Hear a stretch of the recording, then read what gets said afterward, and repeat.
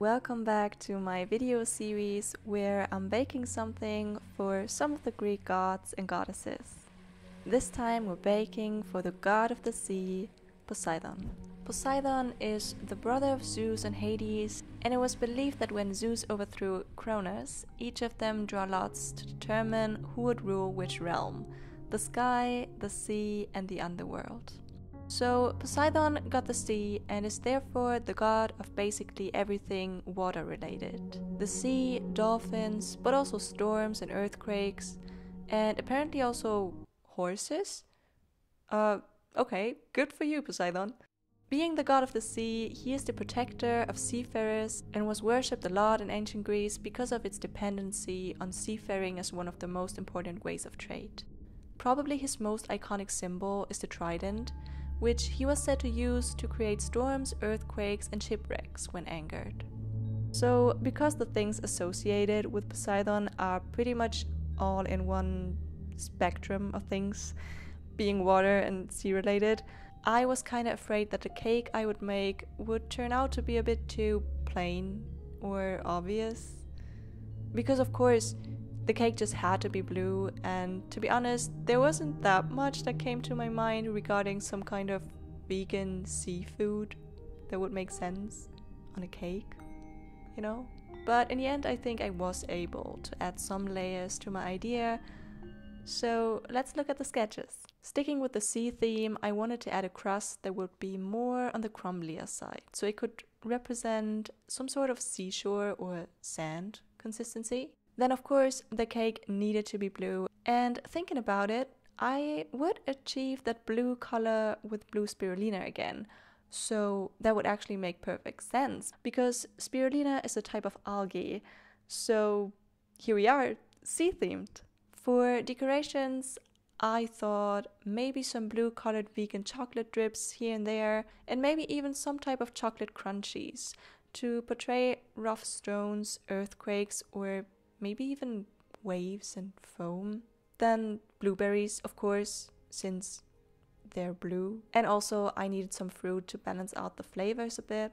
So I thought about a dark blueberry sauce, but I wasn't all too sure about that either.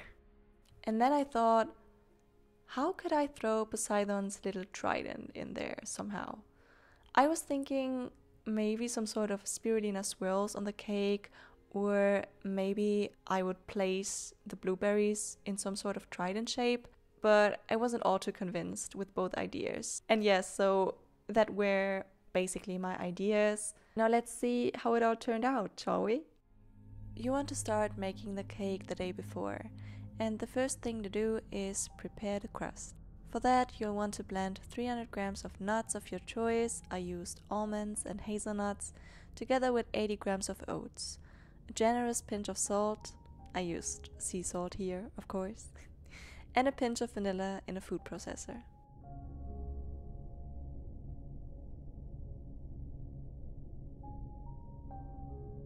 Then transfer to a bowl, add 100 grams of melted coconut oil, as well as 60 grams of maple syrup, and mix everything together until you get a crumbly kind of dough.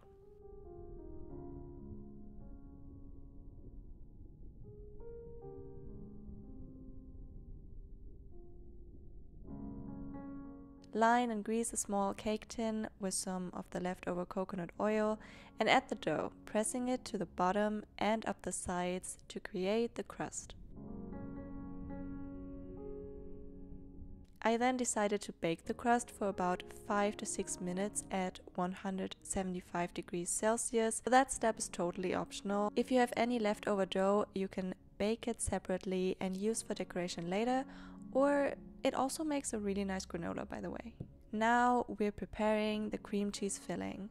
For that, add 300 grams of cashews to a pot and let them either soak in water overnight or cook for at least 15 minutes. Quick checkup on the crust. If you baked it, let it cool completely before making your cheesecake filling. For the filling, add your soaked or cooked cooled down cashews to a blender along with the juice of a lemon, a generous pinch of vanilla, 300 grams of vegan cream cheese, 100 grams of liquid sweetener, and a pinch of salt. Then blend it up until smooth. Oh, and make sure to not overfill your blender. Mine really had a hard time here.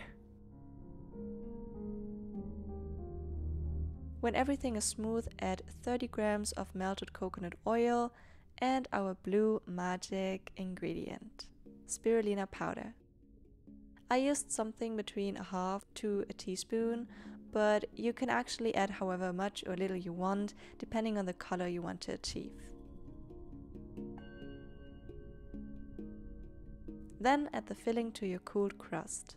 I also left about half of the filling a bit lighter in color, so I'd get a bit of an irregular marbled kind of look. But you can also add some more spirulina powder on top and then swirl a knife through it, and then you get a similar marble effect.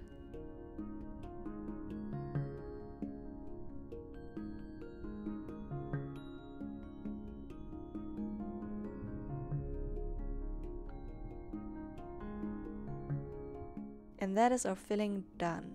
Now place the cake in the fridge and prepare the blueberry sauce.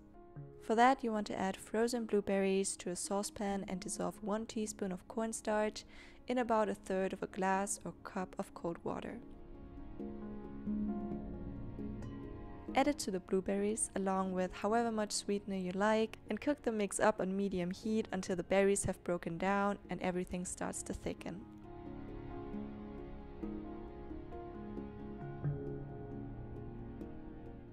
Give it a quick blend and place into the fridge as well. I then made the white chocolate crunchies by melting vegan white chocolate with some coconut oil and then stirring in some cornflakes, some of the leftover crust, and some coconut flakes.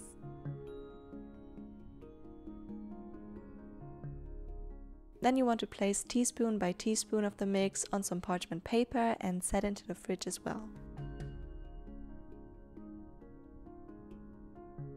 Now, on the next day, I tried to color the blueberry sauce a bit more blue using some of the spirulina, but to be honest, it didn't really work out without it affecting the taste too much. So I just tried to make the sauce as less purple and as dark as possible by adding a lot of cocoa powder. But you can actually skip all this, as it doesn't really make a visual difference.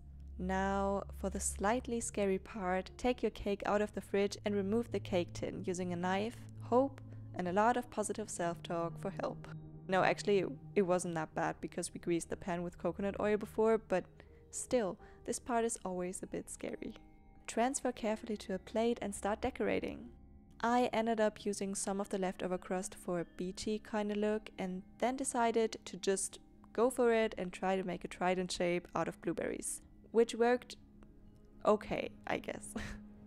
I also made some of the vegan white chocolate drips and then realized that I had absolutely no space left for the crunchies, so I switched to just coconut flakes instead. I then added some more crust crumbles and, of course, my favorite decorating ingredient, edible gold glitter. Oh wow, so satisfying. And that's basically it, you guys. That's Poseidon's cake. Now let's have ourselves a slice.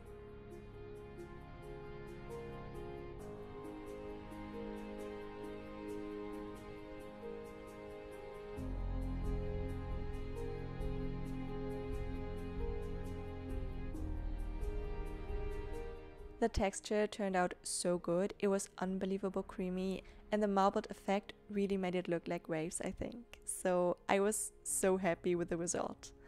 I really didn't think it would turn out so cute, but damn, that cake was good.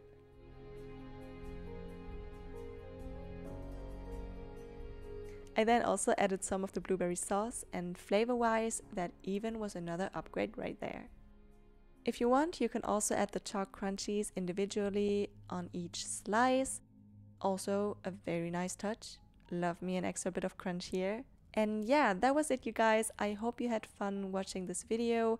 And now here goes some chaotic little taste test. Blue lips included. Okay, see you next time. Bye!